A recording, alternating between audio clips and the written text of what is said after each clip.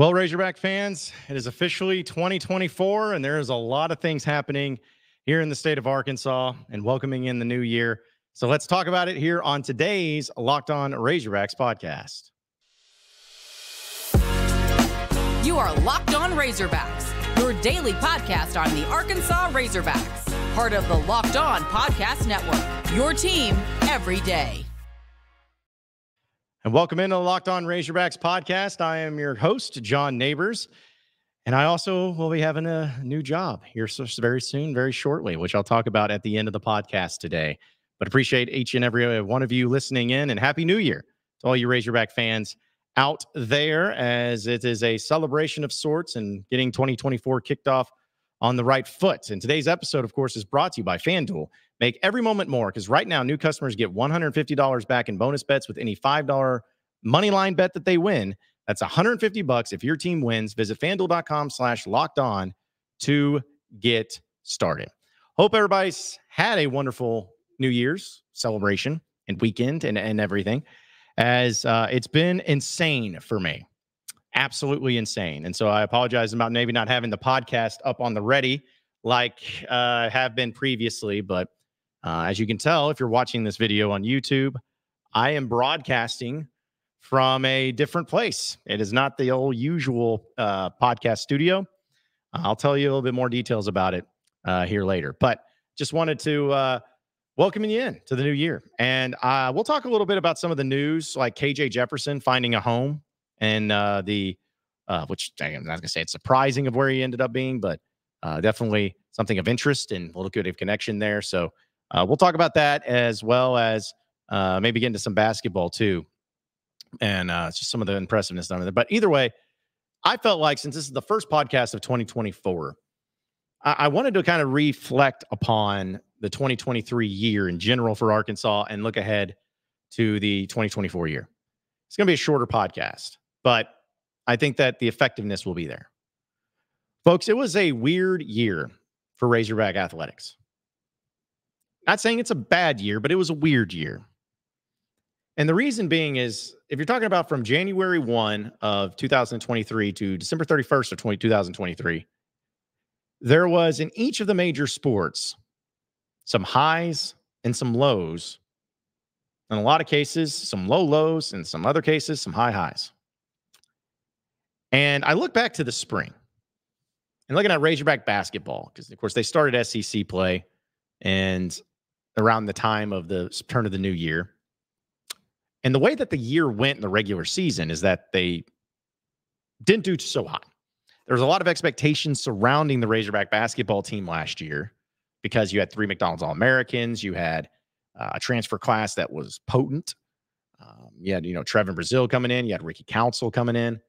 You had some really good and really talented players that we got to see a little bit of in Maui, and it was such a fun team to watch. You felt like, man, this could really be a year where it goes to another level for Arkansas.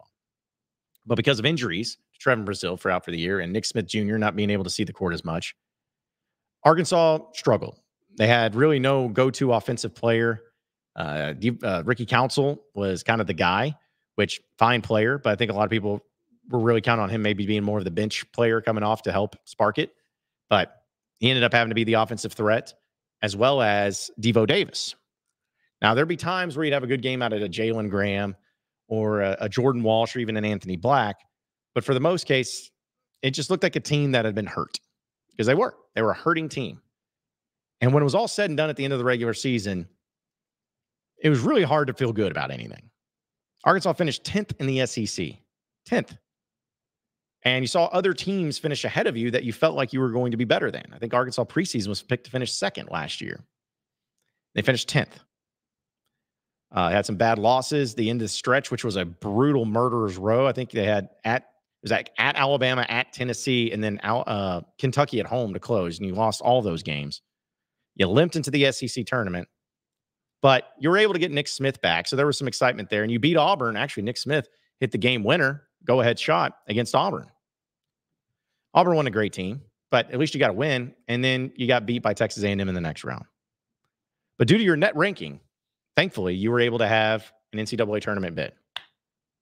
Very high ranking as a 10th team in the SEC, ended up being a 9 seed. So, or an 8 seed. I was getting mixed up, but you were in that 8-9 matchup. Didn't feel good going up against Illinois to start. They had their struggles too. You felt like, maybe you'll win, if really things go according to plan. And you did, actually. You looked pretty good against Illinois. It was close there in the beginning, but then you pulled away. But in the next game, you had the number 1 seed, Kansas, the defending national champions, Kansas. They didn't have Bill Self, but they were still Kansas. Nobody went into that game feeling good. But then you won. And what was one of the most exciting games that you had seen under the Muss era, where you were down by double digits, and you had not ever come back from double digits. It seemed like every time you got down double digits in the season, you were dead in the water. But you came back and you won. Elation, celebration, team figured it out. Devo's crying on the court afterwards. You're going back to the Sweet 16. What an elating experience. Now, you ended up losing to the eventual national champions, UConn. But I still hold belief that if you didn't have to play a team like UConn, you played somebody else, I think you would have. I think you would have gone to at least the Elite Eight, possibly the Final Four. But it's neither here nor there. But still, all things considered, it was a good end to the season. Finishing in Vegas, another Sweet 16 appearance, 8-3 now from us in 3 seasons as Arkansas's coach in the NCAA tournament. Couldn't ask for anything more. And then baseball comes around. In baseball, there's always high expectations. But you get the big news of your ace pitcher getting hurt and lost for the year, Tommy Johns and Jackson Williams. Second year in a row. You're like, wow, great. It's like, if that wasn't bad enough, you had injuries to pretty much everybody on the team. You lost multiple pitchers for the season. You lost multiple fielders and batters for good parts of the season. You're talking about Wagner. You're talking about Josenberger. You think about Peyton Stovall and the injury that he went through. Think about, the rotations there at catcher until they finally figured out with Parker Rowland, but you had some changes there too. And then you had even somebody like, I guess, but most consistent was probably like a Caleb Cowley, Kendall Diggs, who had to step up out of the DH role to play an outfield. Like all 3 of your outfielders were hurt at one point in time. So it was wild. And if you would have said that before the year started, hey, you're going to lose all these pitchers, you're going to lose all these batters, you're going to have these issues, and like, man, this ain't our year. But somehow the team won the SEC regular season, or he's tied for it, and then won the SEC West. How? What an incredible, gutsy performance by them each and every series. Unfortunately for them, looked like they ran out of gas. They just didn't have it, and they ran into a TCU team that was really good, and TCU just beat them, flat, plain and simple. Just beat them in the regionals. That they got to host a super regional. They were a national seed. Didn't end well, but at least they had the good feeling of, man, just imagine if that team was fully healthy. Woulda, coulda, shoulda, but if they were healthy, I think it's a whole different ball game. No pun intended. So that was disappointing to the end, but you felt at least, hey, get these guys back. You got to give them a lot of credit for what they were able to do and accomplish, all things considered. And then we get to football. Football was the only one that really didn't have a whole lot of good, to be honest. Baseball had good throughout the regular season, didn't end well in postseason. Basketball had not really much in regular season, but ended well in postseason. Football had none of it. None of it. The only good feeling that I think came from anybody was when Arkansas beat Florida for the first time down in Gainesville in overtime, coming off the bye week. Kenny Guyton be the OC, and you were at least able to get an SEC win. That was very short-lived, but that was about the only time where I think people actually felt good. But you had close games. You lost to Bama on the road by 3. You lost to LSU on the road by 3. You lost to Ole Miss on the road by 7. Lost at home to BYU by 7. You lost to A&M, I think it was by 12.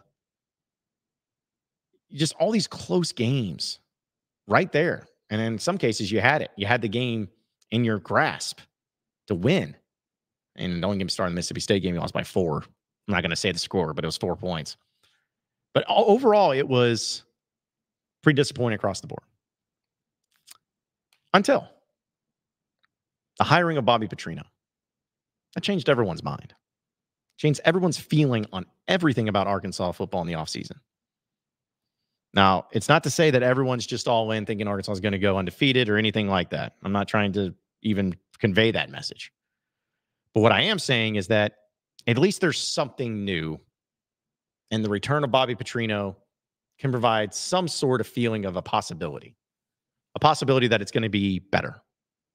That's going to be great. And I think that with what they got going on right now, and some of the moves that they're making, it is possible. May not be the most likely, but it's possible. So the point is looking ahead to 2024, and we'll end on this. Baseball, man, team looks good. Everybody stay healthy. Team looks national championship caliber good. Not saying they'll win it, but they're good enough to. Basketball, well, there's some struggles here, but you can see it. Hopefully they stay healthy, but they've really played so much better to end the non-conference slate, especially in the past 3 halves of basketball. They got Auburn coming up, which is a big one. But with Muss and everything, you feel good about at least being in the mix. You got work to do, but you feel good about the ending of where it could be. And then the football, surely you'll be better than 4-8, right? Surely. But we'll have to wait and see how all that roster plans out and everything. But the point is, I think 2024 is going to be a better year for Arkansas overall. You know, maybe football isn't great, but I think they go better than 4-8. You know, basketball may have its struggles, but I think that they finish above 10th in the SEC.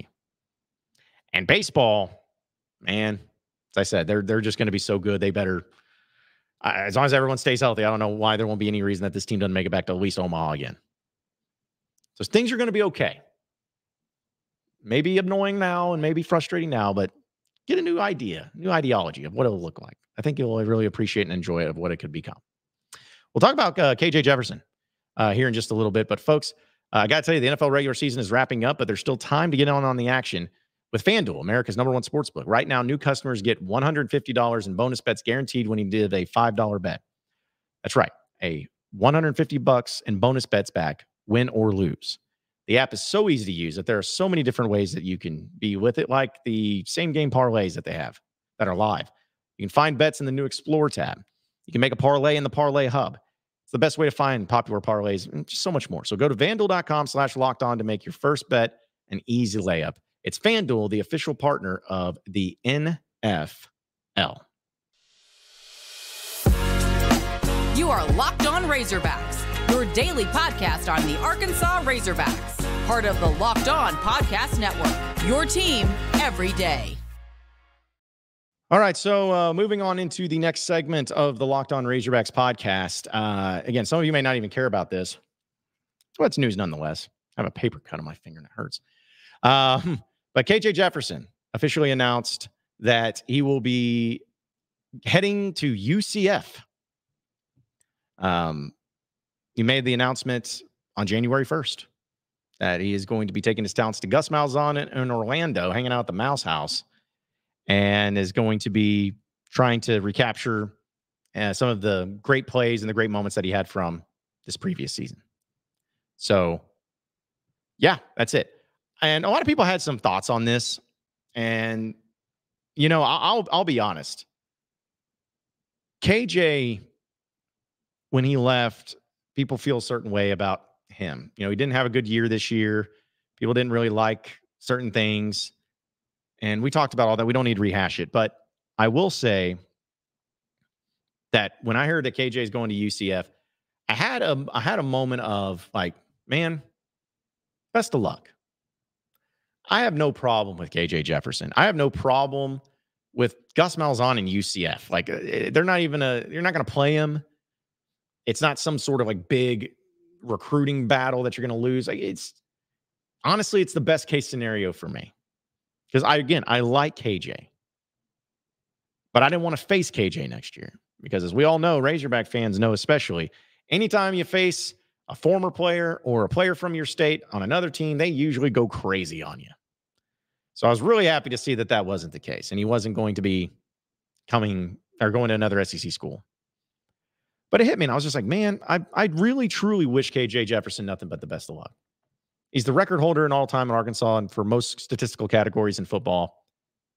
And I think that he's going to have a bright future. And I think he's going to a good spot. I mean, Malzahn, say what you want about him, but quarterbacks that have the skill set of what KJ Jefferson has, people keep comparing him to Cam Newton, but considering all the things that he has going for him, I'm like, hey, that makes sense. And I also believe something that may not be mentioned because people are maybe wondering like, why UCF. Let's not forget that old S.J. Tuohy's down there with Malzahn. And S.J. Tuohy, as we know, was at Arkansas and was very involved with a lot of the recruitment of the players under Chad Morris, one of those being KJ Jefferson. So take that in consideration. But I honestly hope that KJ Jefferson goes to UCF and blows it up, just kills it, and fits in a system that works and ends up being one of the best players in the Big 12. I really do. I wish him nothing but the best of luck. Y'all can disagree. That's fine. But I am. I'm going to wish him nothing but the best of luck. But also in some good news for Arkansas, how about Keyon Menifield, guys? Now, I know we haven't talked basketball much, and we'll talk more about it tomorrow because, again, it's just been stressful, and I'll tell you why. But how about Keyon Menifield in his third game? He was named SEC Player of the Week because he was able to kill it against UNC Wilmington. And I was there at Bud Walton Arena. He had 32 points, 8 of 14 from the field. He had 3 of 7 from three-point range, 13 of 17 from the free throw line, and drew 9 fouls while committing 0. He had 5 assists and 4 rebounds. That is, I mean, you're not going to get a better performance out of anybody. And that is his third game as a Razorback. Third. You don't think that he didn't make a huge impact in getting him back and him getting him eligible? I don't want to put too much of an expectation on it because we see players all the time have really nice games out of the blue. And, you know, I think back, I'm not trying to make the comparison, but I'm just saying like Jalen Graham was someone last year. He had a game where he had 28 points. He was against Florida. So great games happen. I want to see more. But, man, you can really see, though, from Keyon Menifield, the type of game that he has, the type of adrenaline that he has, the energy that he has, the coachability that he has, and the difference that he can make on the team, not only as a scorer, but also as a distributor. So what a spark that Arkansas needed so desperately, so desperately. I can't wait to see what he does in SEC play. Arkansas's got Auburn coming up. Not going to be easy, but it should be a great game, and can't wait to see everybody back at Bud Walton Arena. We'll talk about some significant news for me here on the other side of the break, so stay with us on the Locked On Razorbacks podcast. You are Locked On Razorbacks, your daily podcast on the Arkansas Razorbacks, part of the Locked On Podcast Network, your team every day. All right, folks, let's address the elephant in the room. First off, before you guys start freaking out, because I'm sure you guys are getting tired of me anyways, I'm not going to announce what's happening officially here on this platform, like and on my Locked On podcast. I'll talk about it tomorrow because today at noon, roughly lunchtime, we are going to discuss that. And just be sure to follow me on my social media. It's still at Buzz John Nabors, even though I don't work at 103.7 The Buzz anymore. And I loved, the send off that they gave me, and I loved the fashion and that they treated me. So nothing but love for the best sports talk radio station in the state, far and away. 103.7 The Buzz. This is awesome. But I got a new venture I'm coming into, and I'm moving back to Fayetteville. I'm here in Fayetteville now, and I'll tease it a little bit too. But if you're watching on YouTube, you probably see a backdrop of something you've never seen before, and like, where in the world is this guy? He looks like he's in some sort of like corporate office. Well, in a way, it is. This is my new office space. You can only see a little bit of it. Again, we'll talk more about it tomorrow. But this is my office space. But for those of you wondering like why it's been so crazy, why I haven't been able to record as many podcasts and everything, is because I've been having to move up here, back to Fayetteville. Little Rock was great to me. I loved Little Rock. I loved the people of Little Rock. I had a great 4-year run in that city. All my friends, some of my closest friends are there in Little Rock, and I'm going to miss them. But opportunities present themselves sometimes, and this was an opportunity that I couldn't pass up. And this is home.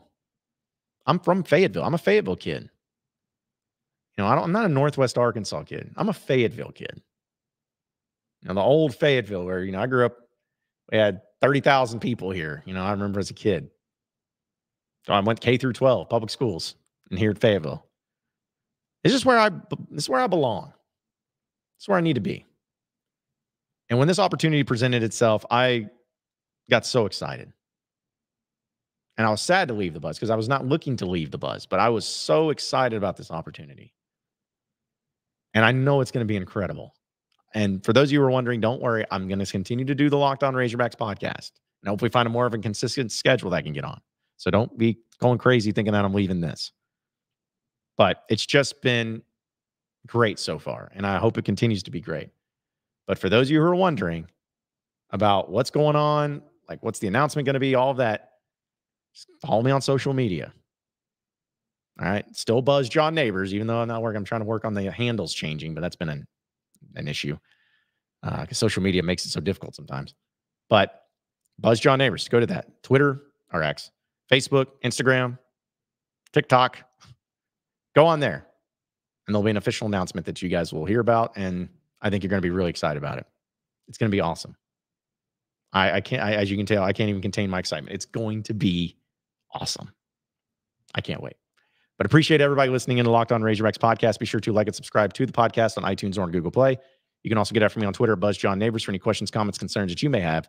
We'll keep it going from there. Same podcast time, same channel, same podcast time, same podcast channel tomorrow afternoon. Have a great day, everybody.